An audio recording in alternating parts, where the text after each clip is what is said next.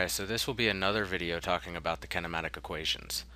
In this one, I will attempt to verify these two formulas, these two equations here, using purely just a graph. So the idea is we have constant acceleration.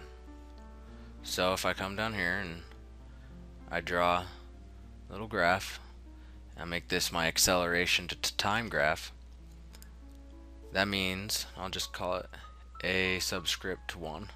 That means I have a constant acceleration of a subscript 1. And let's say I have that out to some time t1.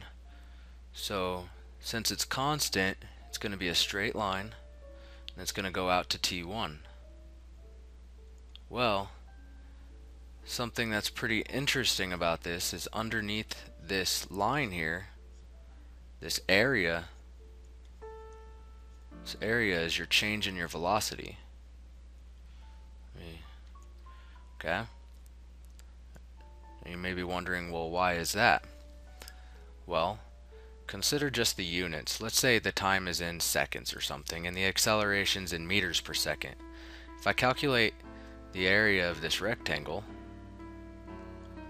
then I'm going to take the base times the height, which is the acceleration times time. Now if you consider the units, acceleration in meters per second squared and time in seconds, the seconds will cancel there and you'll be left with meters per second, and that's a velocity. Well, this turns out to be the change in velocity over that time interval with this acceleration.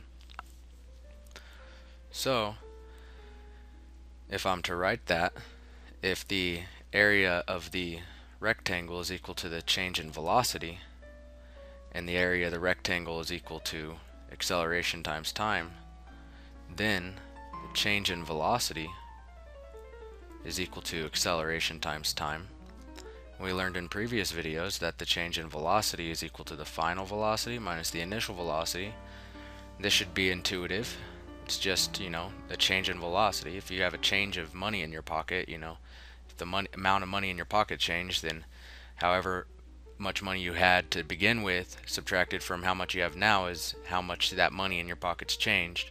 So this should be intuitive. It shouldn't be anything you're trying to memorize. So we can rewrite this expression down here as the final velocity minus the initial velocity is equal to acceleration times time. And if I add initial velocity to each side, get the final velocity is equal to the initial velocity plus acceleration times time. So there's the first one. And you can see that with this constant acceleration graph, because it's constant acceleration, so the line is straight, and then it's simply the change in velocity is simply the area under that graph. Well, what if we were to look at the velocity graph? Alright, so imagine we draw the velocity graph, velocity to time. Now, our acceleration was constant, so whatever we started at, let's say we had some sort of initial velocity, whatever we started at, after 1 second, we would have added whatever the value of the acceleration was. So let's say, went up a, and after the second, from this value it would have went up a as well, and it would continue to rise linearly. Now if you know calculus, you could integrate a constant and you'll get a line, which should be another proof that this is indeed a line whenever you have constant acceleration. Since the acceleration is constant, that means the velocity is linear. Since the velocity is linear, you could do so many shortcuts to any problems that involve constant acceleration. So let's say you have your initial velocity or your final. So here's your final, here's your initial, at some point t1. So in this case, what would be the area under this curve? This will be the displacement. How do I know that? Well, let's say velocity, let's say it's read in meters a second, and time, let's say, is in seconds. If you take the area by multiplying them, those units will cancel the seconds and you'll be left with meters, which is the displacement. So For this particular problem though, there is one issue. Right here, we just need to split this area up right here. And this will be our area of our triangle, and this will be the area of the rectangle. Alright, we know the total area is equal to our displacement, and the total area is also equal to the area of the triangle plus the area of the rectangle. So the area of the triangle is going to be base times height, or the rectangle is going to be base times height, and the base is t, and the height is vi.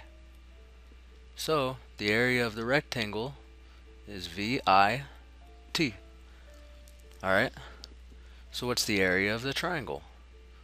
Well, the area of the triangle is equal to 1/2 base times height.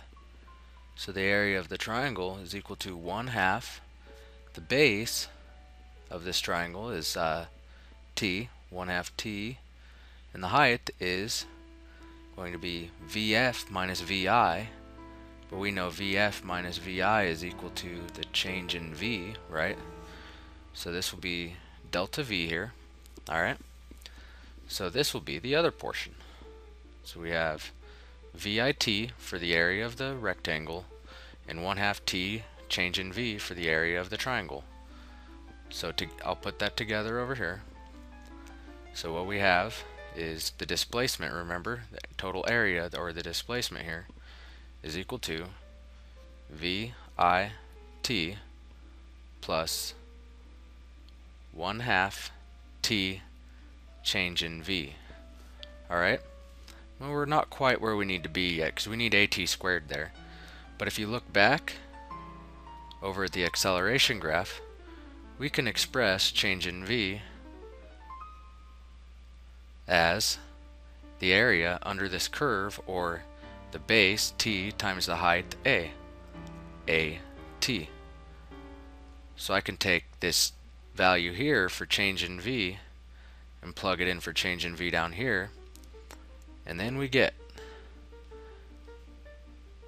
the displacement is equal to VIT plus 1/2 AT squared. All I did was took AT and it replaced it for the delta V here. The T's came together, made T squared, and we have the A right here. Delta X, or change in X, is the final position minus the initial.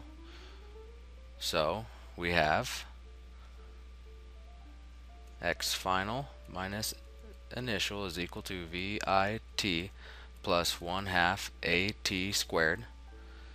Add the initial position to each side, and you get the final position is equal to the initial position plus VIT plus 1/2 AT squared.